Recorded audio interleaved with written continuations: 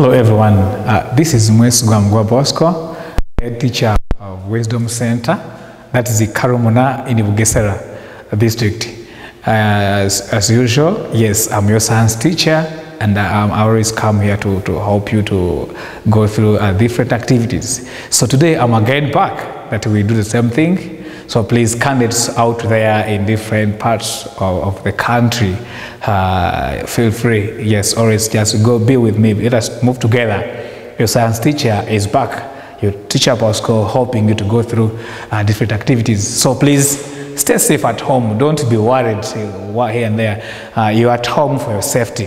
So that's why, for the moment, I can't fail to acknowledge the government. For this time, they have added, yes, for you to stay home. It's purposely for your security, your protection. Okay, so it's very important to keep your life, to save your life, and save the life of your neighbor, so that at least the time you get back, you start, when the pandemic is all gone, we shall still meet. But for the moment, we are here for you, providing lessons. Keep moving with us. You won't regret. So today, simply, we are moving ahead with our topic that we began last time. Last time, we looked at interdependence. We were looking at how animals depend on each other for survival, simply in the environment. And we found the most common component of the environment, where we found that the plants. Okay, we looked at animals. Yes, so we compared those major components of the environment. How do plants depend on animals, and then how animals depend on plants. We went ahead looking at the plants depending on plants, and the animals depending on animals. Yes, that gave us a clear stand or background of understanding proper interdependence. So this time, we are moving ahead, looking at more work. And then majorly today we want to look at common terms used in interdependence. You might meet different terms. As a P6 pupil, you're supposed to be having a good stand. Okay, when we talk about animals, we don't just have to end there. Talk about the plants. We don't have just to end there. We have to say, how can they depend on each other?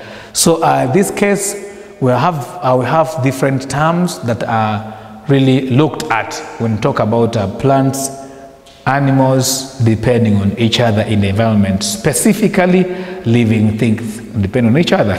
So the first term we can look at here, let us look, can be the producers.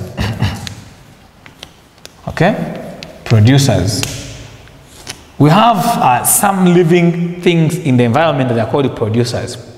They are called producers or referred to producers because of their nature. Okay, in the environment. Specifically, they are able to make their own food in the environment.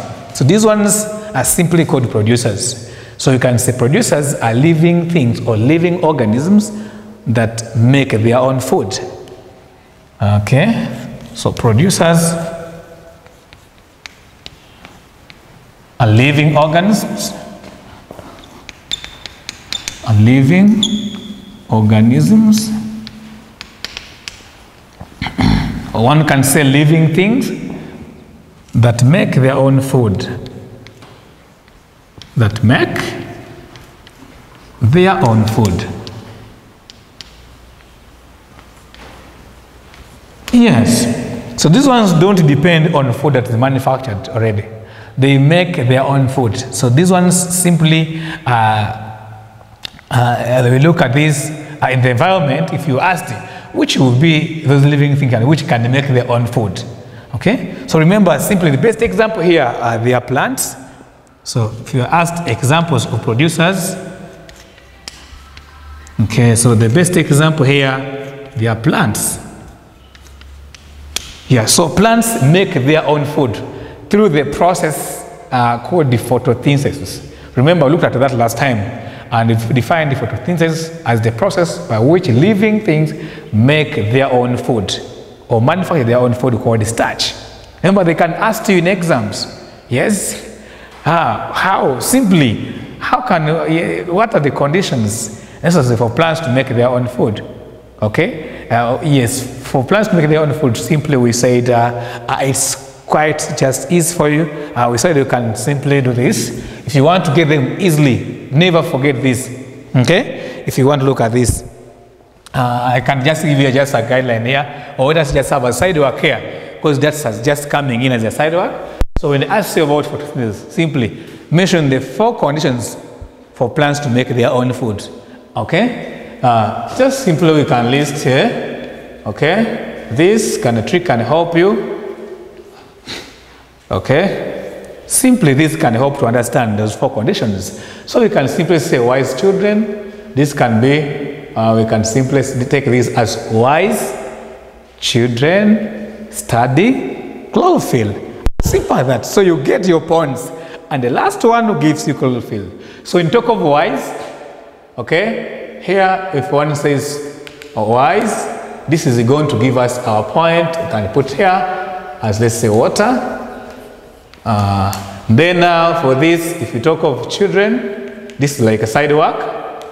This is going to give us carbon dioxide. Carbon dioxide. And then when you come for study, study. This one simply study. This will give us as sunlight. Okay? Yes. Then when you come to lastly, still we say this can stand for chlorophyll. And then it will give you as chlorophyll for C. Will stand for chlorophyll. Okay? Take care of the spelling of this word. So simply, wise children study chlorophyll. This gives us the 4 conditions for photosynthesis to take place. So how can somebody in primary 6, primary 5, primary 4, yes, fail this? This is quite a simple example for you. So always, when you are there and they ask, please write down the 4 conditions for plants to make their own food. Simply say, wise children study chlorophyll. So please, if you're there, you taught by Teacher Bosco, you're all wise children. You can't miss these marks, okay? This number is ever for you free. So we can simply take that as, this is for you to guide you, please. Wise children study chlorophyll. So you can simply get this from wise, we have water. So the second point will be carbon dioxide. The third one from study will be sunlight. And lastly, chlorophyll. So the 4 conditions for plants to make their own food will be water, carbon dioxide, sunlight, and chlorophyll. Please, out there, my pupils, my candidates who are there in my class, never should you that. Just keep that one with yourself. Yes. So I think we can now move ahead. So that has come in as a, by the way, we talked about plants make their own food to the process called photosynthesis. Simply, we defined last time photosynthesis as the process by which plants make their own food. And they will need the conditions like water, carbon dioxide, sunlight, and the chlorophyll. I gave you the simple way that you can be using to remember that. Yes. We can now move to the second part. Okay? We have seen that plants are producers in the environment with that kind of ground. Now we can come to part B of the second term, which is very common when talking about interdependence. Yes. So this one will be the consumers. After looking at the producers, we need the consumers in the environment. So, consumers.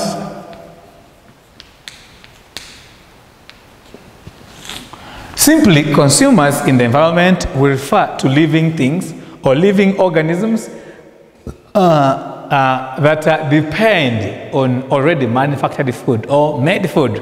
For them, they don't make food. They have no capacity to manufacture food, but they will depend on already manufactured food, already made food. So these ones simply, if you look at in the environment, they will be the animals. So animals will depend on food that's made by plants. So for plants to make their own food, that's why plants are there, because animals are there. So all you can see that plants animals are going to be consumers. They will be depending on what plants have made. So we can simply define this. Can say consumers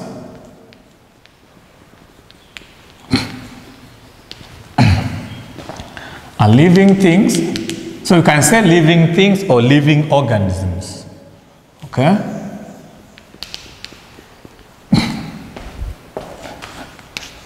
that depend on made food. Okay, depend on already made food or already manufactured food. So simply those, that's why we can simply define the consumers. So when you ask about examples, so the best example of the consumers in our environment, there will be the animals. Okay, so here you can give any animals, any animal. Okay, like goats will need. Okay, goats will need food made by plants. Okay, talk of cows. Yes. Talk of man, or one can say humans. Yes, talk of the chimpanzee. Very many, okay? You can say and put etc. Yes, so all these you can find that many of them, animals within the environment, okay? They depend on already manufactured food. So those animals majorly are called, these are called the consumers. For them, they don't make their own food, okay? Yes, they will depend on food from plants. They will maybe also feed on other small animals. So these ones all, they depend on already manufactured food. So simply, that gives us a very good stand about animals like consumers, okay? So for this, we can go to the second part where we have the animals that are called decomposers, the third part. Yes, so I think if you don't mind, I can clean this part. Yes, decomposers. Okay, so for decomposers here, simply we look at those living things that break down plants and animal materials. Okay, they break down. Let's give an example. If it's let's say they are plants, the animals, you find that they are living organisms like bacteria. They break them down. Like you can find that if it's a dead animal, yes, or sometimes you can find it has turned into soil. What happened? So once those plants and animal remains decay or rot, there are some living organisms which break them down. Okay, those are simply called decomposers. Yes, so we can say here that decomposers are living organisms or living things that break down plants and animal materials. Decomposers.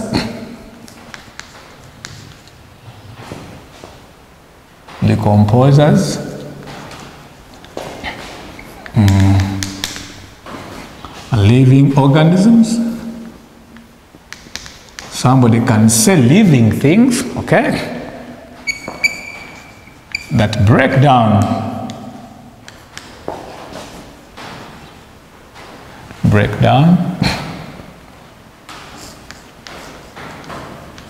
plants and animal materials. Yes, these materials can be remains, animal remains, if it's a human body or they are non-humans, if they are plants, all those ones, once, let's say, yes, once if the plant is cut on the ground, then there are some living things will break them, will act on them to break them down into small particles. So that will be breaking down, leading to decomposing them, but it goes the process of rotting or decaying. That's why we say that these are the first cause them to decay. Okay, so we can say NB, these ones. Okay, these living organisms, they cause these materials to decay or rot. Decomposers cause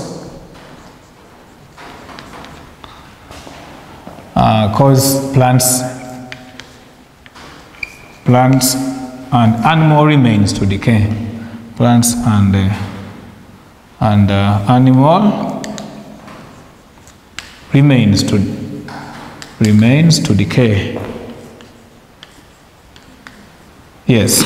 So once they decay or rot, then they are easily broken down into small particles. So these are simply called decomposers. So the decomposers, the examples we can have, The best example here will be the bacteria. Examples of decomposers.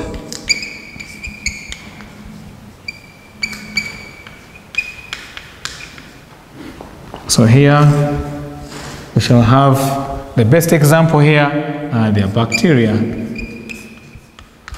Okay, so simply bacteria, it causes rotting or decaying in living remains of living things. If they are plants, if they are animals, yes. So you cut, let's say, you cut trees and then it dips on the ground.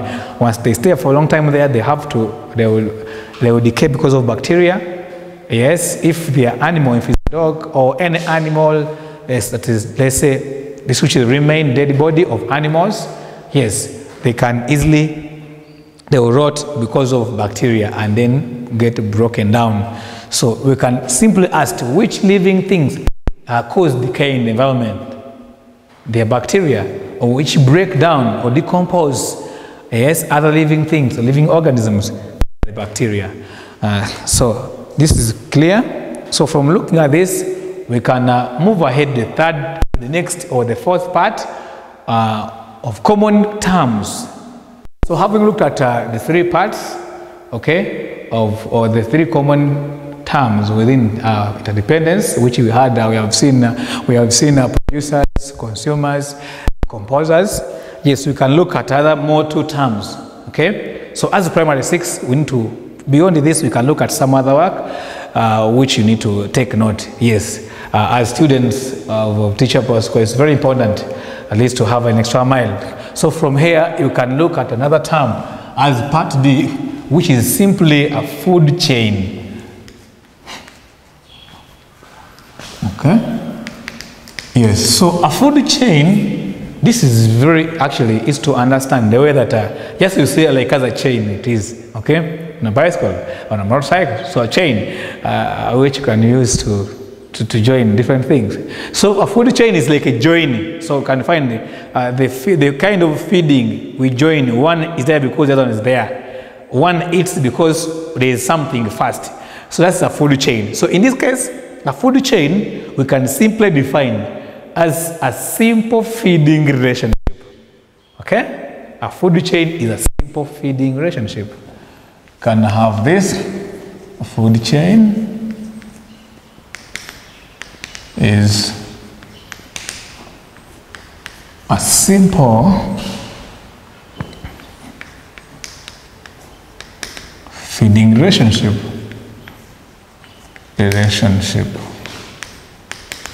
Okay? Yes, and now in this case, it's a very important note when talking about a food chain. We're going to see from one point to the next point. If one living organism is living because one is living, then what should be the first? That's what is very important. So in looking at a food chain, take note of this. Majorly, a food chain starts with plants, simply because plants make their own food. So you can have this as a note. Okay. A food chain starts with plants. Okay. So we're saying it starts with plants simply because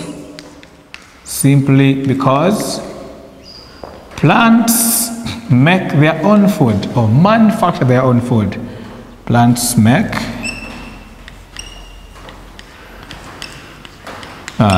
their own food. So this is why we simply say that a food chain starts with the plants. They can ask you, why does the food chain start with the plants? Simply because plants make their own food. Okay, so we're looking at an example here. We'll look at examples. Okay, here, example. Let's look at example of a food chain here. So when you want to make a food chain, okay, you can let us have A here. And if you have, we say we begin with the plants. Simply, you begin with what is eaten to what eats to make a food chain. So you can look at it like a component of 3 examples of living things, or examples of, yes, within a living thing. You see, how can they depend on each other? So like this. So from plants, we can see what eats plants. Since we have plants, so what will eat plants? Okay, simply, if you have, let's say, animals, let's like you can say like a goat. Okay. So from there, we have got plants. So plants can eat vegetation. So goats can eat vegetation, can eat plants. So from now, if goats eat vegetation, which are the plants, now when you go to the third one, what will eat now the goat? So here we can talk about like maybe the carnivorous animal. Talk about a lion, talk about a jaguar, talk about the dogs. So you can bring a lion here. You see? So this simply gives us a clear understanding of a food chain, whereby we say it begins with the plants, because the plants make their own food. So once we have plants, goats will eat plants. Okay? Yes. Now, then if we now go up the goats, so what will eat now the goat? This is now simply meat. You see, you bring animal which can eat meat, will now complete your food chain. Okay? Sometimes also we can also use bacteria, because once that becomes a remain, if they are humans or they are, let's say they are other non-humans and they are dead, their remains, yes, decomposers can come as the last part there. Okay? So even here we can, even here we can add decomposer to add them. So majorly for food chain, we can be looking at in terms of 3 components only, but always begin with what is eaten. So like plants are eaten by animals like the herbivores. So let us have for part B, you can complete it here. Yes. If part B still you're given the plants. Yes. So in this kind of case of plants, you can mention, let's say, an example of vegetation. Okay. If you don't want to go on mentioning the plants only, yes, you can mention an example of vegetation. Let us say, okay, yeah, you can go easily, can change any term and say plants, but it's quite easy. Not to say plants, you can say anything from plants. One can say vegetation also. Okay, let's see the word vegetation. Vegetation. One can use the word grass. Yes, because it's simply referring to plants. So make sure that what you begin with refers to plants. And then here, okay, we can fill this here, what we'll eat here, and then last here. You can see fill here, and then fill in here.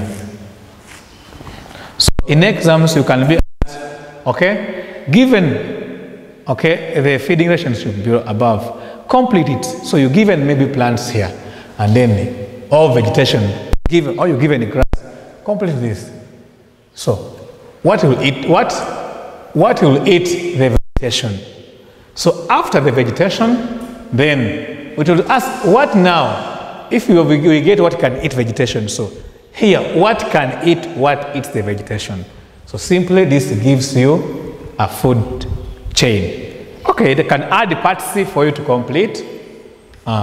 So here, in case given to complete here, can have an arrow here, okay, to what it's here. Yes, we can put, let's say we put man here. Okay, then we go to what will eat man. Then we also complete here. So from here, you need to begin with the plants. You can write vegetation, you can write grass, you can write plants, you can give an example of plants, then what can eat that from here, and then what eats plants. So simply we begin from what is eaten and to what we will eat. Like here, as we said, plants simply are eaten by goats. Goats will be eaten by the lion. Okay, so that one we can be a very clear understanding on this, and we can now simply move the next part or last part of feeding relationship, where we shall look at a food chain. A food web. That's part E as the last common term here. So look at food web. Okay? Simply for food web, it has a simple difference from the food chain. For the food chain is simply a simple feeding relationship. So when you come for the food web, you can say is a compound feeding relationship. From the word simple, just have the opposite. Or somebody can also say is an interrelated feeding relationship. So we get from different sources. So you can say food web is an interrelated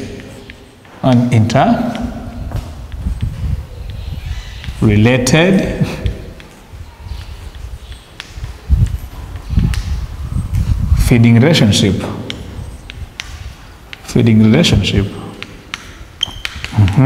So simply we are saying a food web is an interrelated feeding relationship. Okay, or one can simply take it as a complex or compound feeding relationship.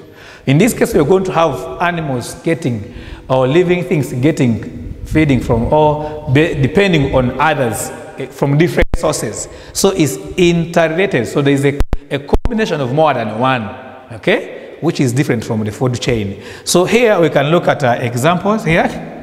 The example you can look at here, looking at a food chain, a food web. They can ask to complete. So a food web here, we can be given here, maybe let's say cow here. Down here we are given, let's say goat. Should we say, let us have grass. Let us have grass, okay? We are given grass.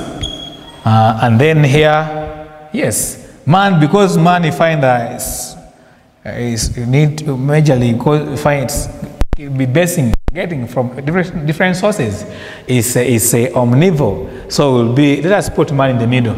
Omnivores can be in the middle part here. Okay, man, pigs, those ones. And then, okay, you can have hen this side. Okay. And then from there, lastly, let's have grasshopper here. Yes. Grasshopper.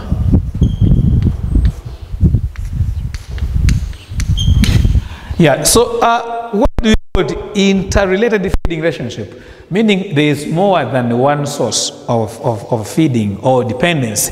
So like here we can check. Remember, as we said, the arrow begins from what is eaten to what eats. Okay? So from here, if you ask to complete the feeding relationship below, what do we do here? You get your arrow from what is eaten to what eats. So if you have grass here and you have cow, so what can of the two, what can eat the other? So the animal, the cow will eat grass. So we begin from what is eaten to what eats. Okay? Yes. So we can keep joining the arrows here. If you check here, if you have man and cow, so what eats? Man will eat cow, will eat meat from cow. So meaning the arrow begins from what is eaten to what eats. Okay? Yes. Then what we check, when we check here, we have, move ahead, you have the hen and man. Comparing hen and man. So here, what eats the other? Okay? So man will eat hen, will eat chicken. So you can say the arrow begins from what is eaten to what eats. Okay? So we can keep joining here. Yes. Still, check here, grasshopper and hens. Of grasshopper and hens, what eats the other? You can see the hen, okay, will eat grasshoppers. And then arrows begin from what is eaten to what eats. Okay? So from grasshoppers to hen. So we can now still add, check more arrows here. If you have here for this case, we have grass and then grasshopper. So grasshoppers will eat grass. So remember, the arrow begins from what eats to what is eat to. The arrow begins from what is eaten. Okay, to what? yes. From here, the arrow begins from what is eaten to what eats. So grass is eaten by grasshoppers. Okay. Yes, I think we can have more arrows joining here. Check here, grass and man. So man eats grass. The arrow begins from what is eaten to what eats. Do you see? One more. Yes. So for this, let me leave you for this to complete still. Yes, in your checking on this, what do you think we can add here more? Yes? Check, add this, add an arrow here. Remember, from what is eaten to what eats. So you can at least complete this. You can be asked to complete this feeding relationship. So for this case, you are left to complete, to add the arrow there, and then we see what's remaining. Yes. So for this lesson, we have covered common terms used in interdependence. We began with the producers, and then we went to consumers. From there, we went to decomposers. From decomposers, we went to the food chain, and then came to the food web. So from here, we can end here for our case of our lesson, but we will be having different activities, different questions, yes, as we move on. So what you do, you check on, we have different sources of the questions, because if you need to get them, what you have to do, keep watching BTN TV, check on YouTube, you'll be getting these questions. Check on our websites, Wisdom Center websites, you have questions about this topic. So this will help you to go through your work and keep yourself updated. So we end here. Thank you.